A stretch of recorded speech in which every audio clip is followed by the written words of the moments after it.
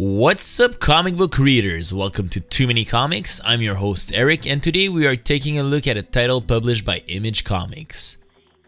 Little Bird, a 5-issue comic book series written by Darcy Van Poelgeest and drawn by Ian Bertram. Set in a dystopian future, Little Bird follows the story of a 12-year-old girl who sets out to reignite a group of Canadian rebels fighting to take back their home from an ultra-nationalist and theocratic American empire named New Vatican. As the titular character will rise from the ashes of her people's defeat, she will discover her own identity in a world torn apart.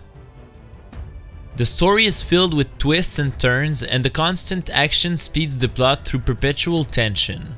There is a perfect balance between the aggressive force of the Revolution storyline and the more introspective and poetic material. Towards this goal, the artwork helps in many ways to support the brilliance of the narrative. With a very unique style and expensive design, Bertram fills the panels with a very peculiar and strange world building. From the character design, where almost every protagonist is represented in a form of strange-looking mutation, to the surreal environment, the artist finds a way to bring beauty and grace to this macabre reality. In addition, there is a great dialogue between the image and the text, where one fills the void left by the other. An example of this can be noted in the place that science and body modification takes in this world.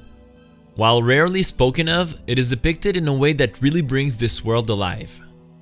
Addressing themes such as sovereignty, land, and culture, Little Bird dives into a tale where blinded faith and free will fight for dominance.